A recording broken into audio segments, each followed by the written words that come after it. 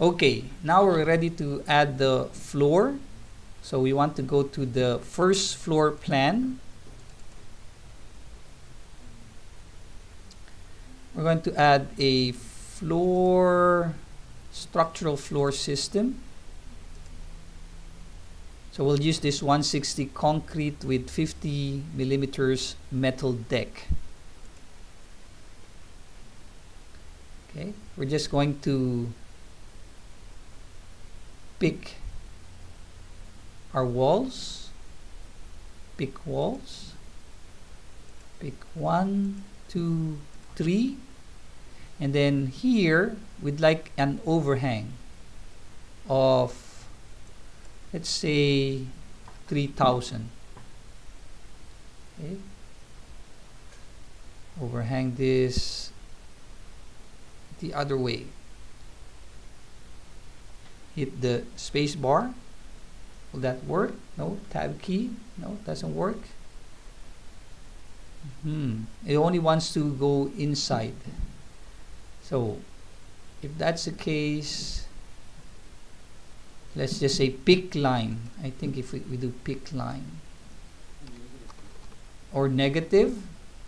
No, pick line works. There you go. Yeah, pick wall wants to go in. So pick line, I'm able to change the direction. Okay. So pick line. There you go. And then trim, TR, to extend. See, I can use all my drafting tools to make this so that it goes to the exterior face.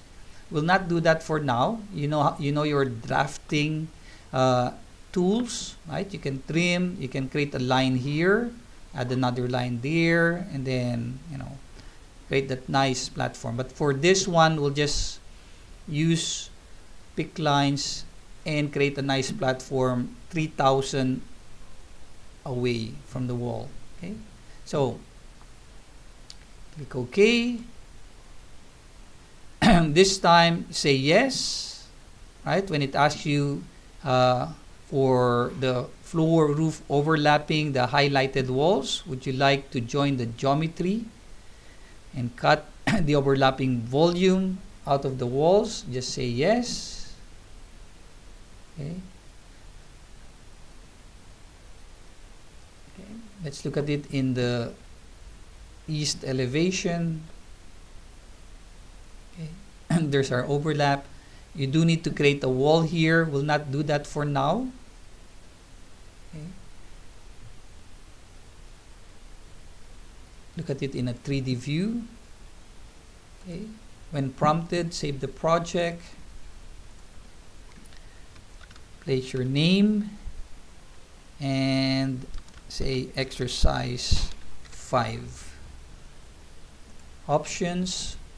One backup is enough for this exercise. Okay, and save.